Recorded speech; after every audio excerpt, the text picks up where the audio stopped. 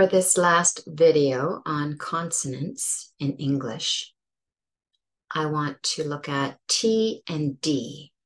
So T of Toronto, which is voiceless, and D of Douglas or David. So the T is a very common consonant. I don't know of a language that doesn't have something like a T. And the difference is that they are made in very different ways.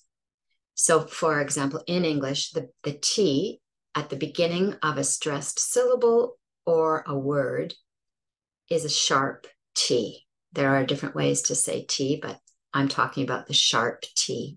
So, t, t, which is voiceless. And it comes if you have, for example, here are your teeth. There's this little ridge right behind the teeth. And the tongue comes up like this and touches t, t. And as it releases a little air. T, t. So that's the way we make it. I've heard people from India, for example, they would make the contact further back. D, t, t, t.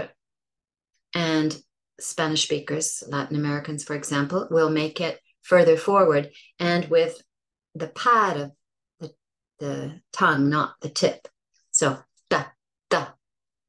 So if I say the word table, table, it's the way I would say it. A Spanish speaker might say table, table.